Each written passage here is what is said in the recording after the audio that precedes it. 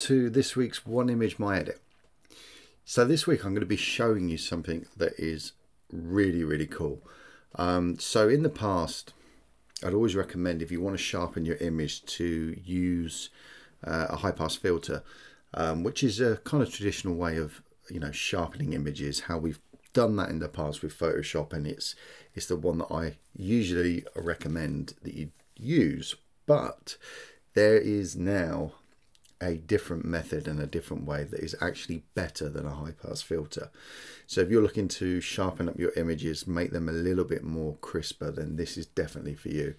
Now I'm going to show you the before and after, which you can see here straight away how good this method is. So hopefully you can see there the detail that it brings out. So let me just get rid of that, and I'm going to start again from the beginning so I can show you. Okay, so how we're going to do this is actually it's actually inverted. So what that means is that when we make adjustments, we're actually doing it back to front. Okay, which makes it a little bit more, sound a little bit more complicated than what it is, but it's not. It's really easy. Okay, but I'll talk you through it as I do it.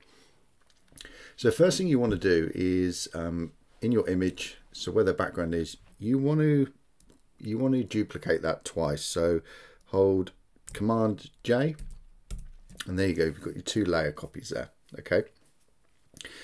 Now what we're going to be doing is we're going to be changing the top layer. We're going to be changing that to vivid light, and the bottom one is going to be changed to normal. Okay, so these are the blend modes that we're going to change them to.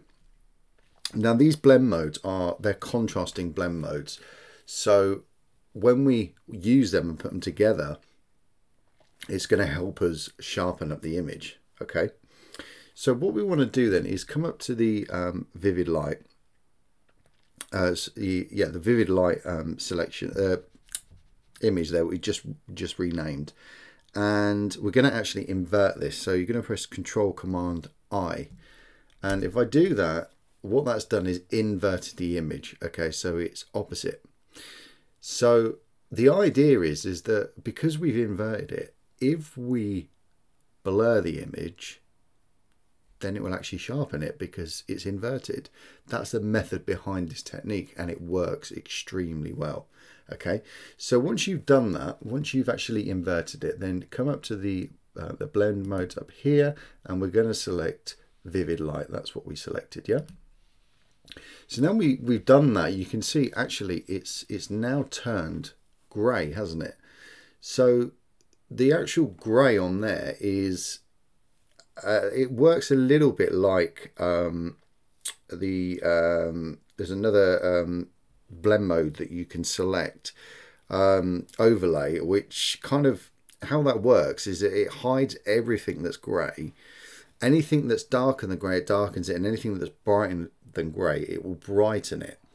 So it kind of works on that basis. Now if we come up to here, if we just go to the image, and what we're going to do is we're going to, well, first of all, let's make this a smart object. I think that's probably a good idea, because by doing that, it means that you can come back later on, and you can go back and change the settings for it. So let's go to filter, convert to smart objects, which is there, and just press OK. And all that means is that when we start doing the treatment on it, we can go back and change it anytime we want. Then what we're going to do is come up to filter, and then go to blur, and then Gaussian Blur, which is here. Now this is where the magic happens, because as I increase the blur, so if you look at the radius there, you'll actually see it's starting to get sharper. Can you see? Yeah. So I keep pushing that. That's now becoming sharper, where usually this would, this would make the image more blurry, wouldn't it?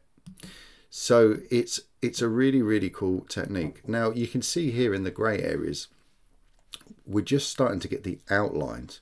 And when we're sharpening stuff, it's actually the radius there, the pixels, is talking about the outline, so the thickness of the pixels. So we're increasing that radius. Now I would recommend you never go above, I would say 3.5 being the maximum.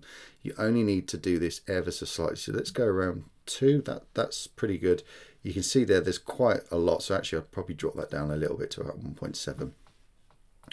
That will work. Okay, so let's go to OK. Now the next thing we need to do is come up to the top here where we've got our selection and hold down the Shift key. So we got the normal selected as well, and then press Command G, and that groups everything together. So if we open that up, you can see that we've got the different the normal, yeah, so it's all in there, it's all in that group folder there. Now what we're going to do is change this blend mode to overlay, and that's what I was talking about earlier. So the overlay blend mode will basically, you won't see any of the grey, and anything that is darker than grey will darken it, anything that's brighter than grey will brighten it. So this will kind of help us just get the final image. Okay, so we want to come down to here to where it says overlay, and that is it. That's the process. So it's really, really simple. So let's go to the history, and then just come down to the bottom and take a snapshot. So you can see we've got snapshot 1 and snapshot 2. So what that's going to do, I've actually got 3 because I've started with the original there.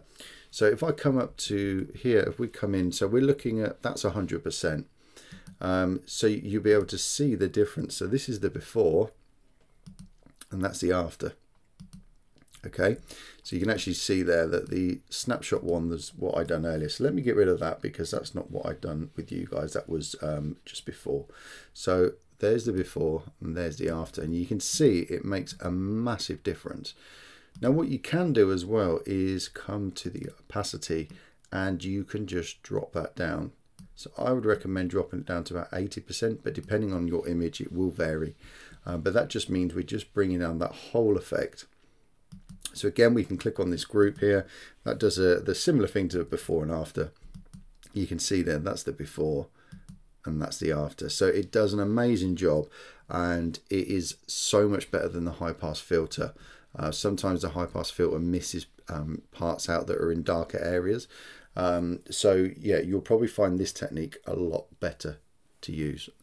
So have a play. Let me know how you get on. Post your images up in the group. And if you need any help, give me a shout. Take care, and I'll see you soon. Bye-bye.